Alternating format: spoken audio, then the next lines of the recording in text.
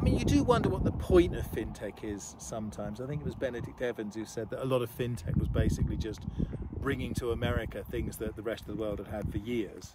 You know, being able to pay somebody immediately and, you know, pay bills without using checks and all this sort of stuff. And there's an element of truth in that, I think. But I think a big part of it is actually because I don't know if you want banks to be innovative.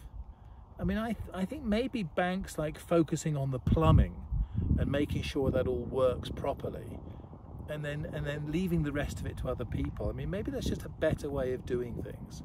Just stay focused, you know.